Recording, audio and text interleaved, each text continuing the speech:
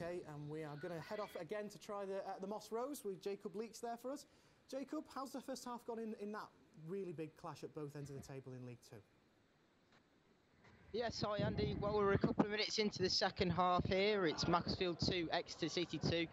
It was quite a frenetic, edgy start to the first half, but the game really came alive in the 27th minute when Lee Martin got free down the left and sent in a superb ball to Brian Bowman at the back post it was, and he had a free header into an empty net. 2 minutes later, corner's just come in from Exeter, it's cleared by Mac, sorry. 2 minutes later, Macclesfield got themselves on level terms when it was James Pearson sent in a great ball, and Harry Smith got in front of Exeter keeper James Hammond, who was caught out in absolutely no man's land, and Smith had a free header into an empty net. Just a few minutes after that, in the 34th minute, a long ball over the top which Zach Jules failed to deal with, and Bowman nipped in front, got free and lashed the ball home to make it 2-1. We then had 3 minutes of injury time, and in the last minute of injury time, Macclesfield won a penalty, which Michael Rose converted. There was a bit of afters after the penalty as Rose tried to get the ball back to the centre circle, which saw him and Hammond booked.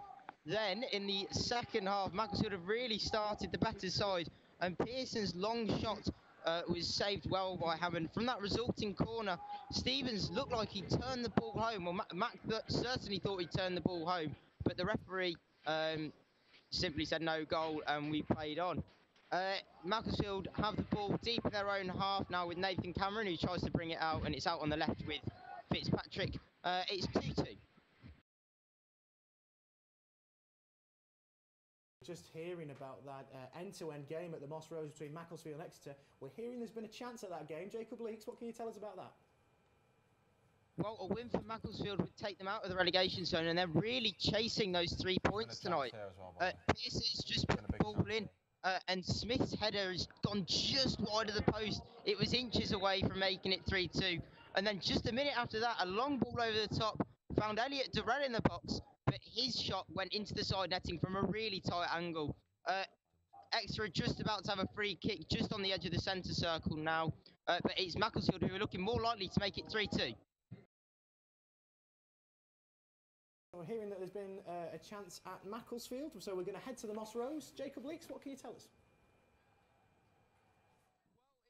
Chance of Macclesfield, who still are on top here. They're looking, again, they're more likely to take a 3-2 lead here. It was a great passage to play for the hosts. He played out from the back, and I think it was David Fitzpatrick out on the left. He sent a ball over the top, over to the right. The ball found its way to Harry Smith, who played in Elliot Durrell, whose shot went just wide of the post. Macclesfield really getting to Exeter now. Exeter are getting pinned back into their own half here. It's Macclesfield 2, Exeter 2.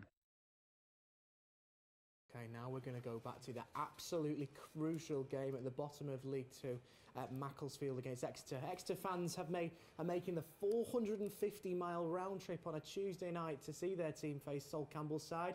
Anything happening over there, Jacob Leeks? Well, those Exeter fans were nearly cheering, Andy.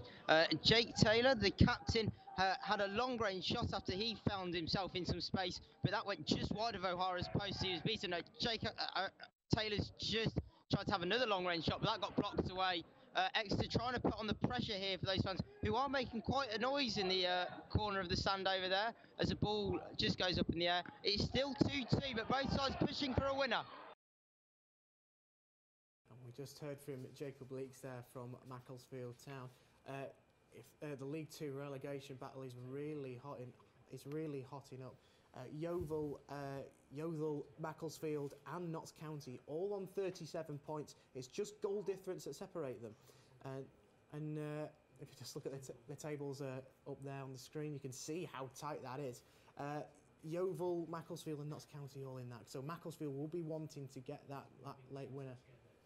Oh, I'm just hearing there's been a big chance at Macclesfield, so we'll go straight back to Jacob Leeks. Jacob, what's happened? Yeah, virtually from that long ball forward I was talking about just before I left you, Cole flicked it on to Harry Smith, who found himself one-on-one with the keeper in the edge of the box, but his shot went miles over the bar. He really should have done better with that. and Mac really should be 3-2 up. The game's starting to open up. Hopefully we'll have a spell like those 7 minutes in the first half where we saw 3 goals. Mac just trying to clear their lines now as the ball's bouncing up in the air. It's still Macclesfield 2, Exeter City 2.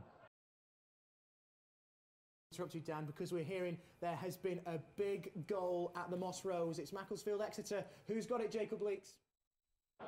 And Macclesfield look to be climbing out of the League 2 relegation zone for the first time since early August here. Harry Smith has got his second of the night. It was great work from substitute Welch Hayes down the right-hand side. The ball came back to Terrell, and Terrell sent a fantastic ball in to Harry Smith, who headed past goalkeeper James Hammond, who was just stuck on his line. I don't know why he didn't come out for it. And Harry Smith has got his second of the night and given Mac a 3-2 lead. We've got just 4 minutes left of normal time here. Mac climbing out of the relegation zone. We were talking about the full times coming in, and there's been a minimum of 6 minutes added on at the Moss Rose as Macclesfield look to hang on against playoff chasing Exeter. Jacob Leeks, is there any sign of another goal at the Moss Rose? Exeter haven't really had that many shots on goal in this second half. They haven't really managed to find a way through that Mac defence. They're playing 5 at the back, the hosts tonight. Although a long free kick has just been sent up to the area. Exeter send it back in. Oh, but Fitzpatrick is back there to clear it away and hack it out for a corner, for a throw-in, sorry, on this right-hand side. As I say, Exeter haven't really threatened Macclesfield's goal at all, really. They had a couple of shots that had gone just wide of the post, but nothing that has really troubled Kieran O'Hara. And again, Elliot Durrell has managed to nip in and win a free kick in his own half. Macclesfield, in the 3rd minute of injury time, I think it is now, Macclesfield are looking to just control this game. Still Macclesfield 3, Exeter 2.